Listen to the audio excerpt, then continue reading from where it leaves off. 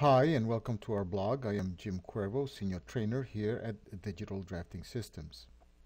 Today's topic will be printing to PDF with Revit's native PDF exporter.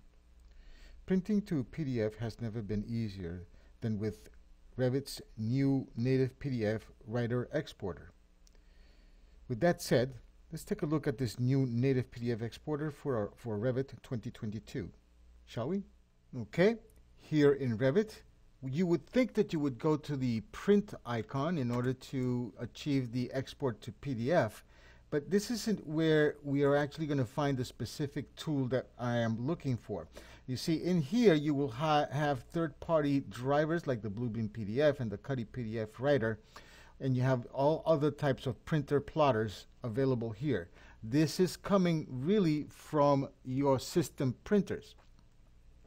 This is not what we're looking for. Okay, in order to find the export to PDF, we go to File, and in File we go to the Exports, and in Exports we go to PDF right here.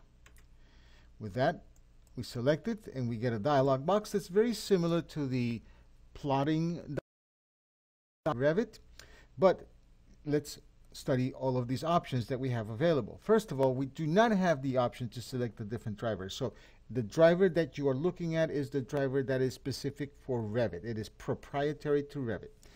2, you have the export range, at which case you have the ability to export just the current view, which is this whole thing. Let me close this for a second, and let's go ahead and zoom in a little bit here.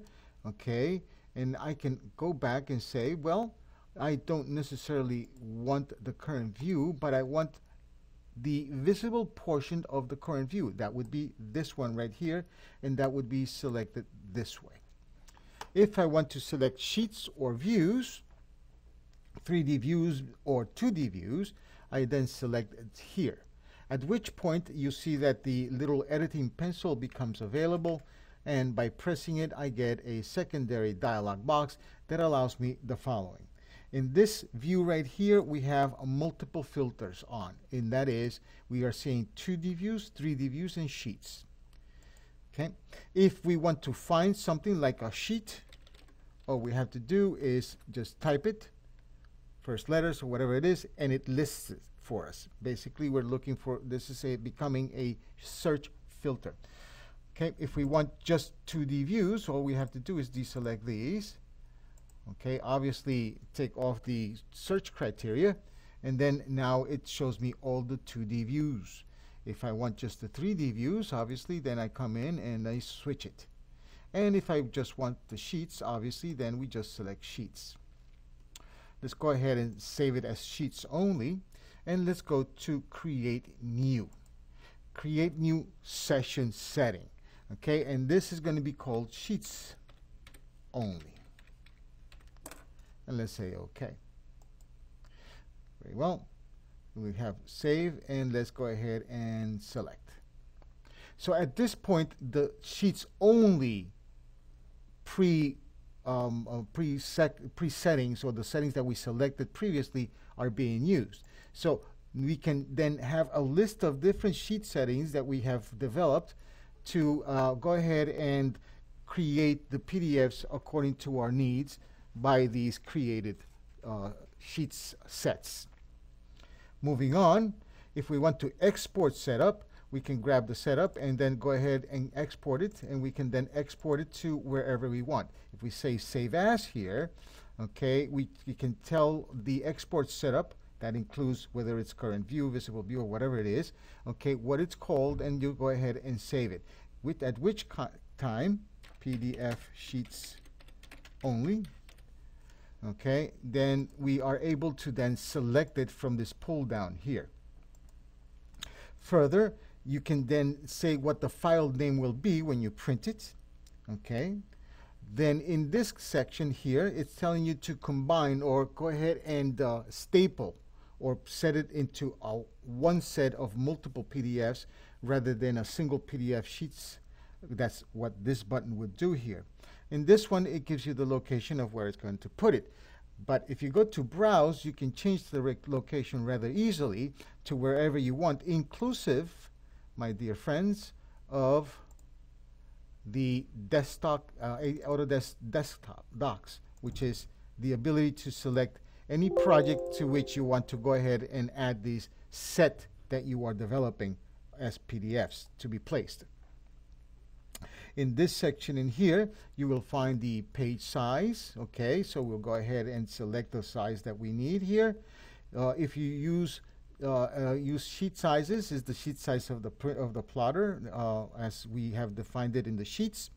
All right, further on, going into this section in here, this zoom is fit to page. But if I need to make it bigger or smaller, I can then select here and select the percentage of the size. You notice that it's not really talking about scale. It's about the percentage of the magnification of this. So it's 50% magnified, which would make it smaller, or 200% larger, which would make it double the size. That's what this section is in here is.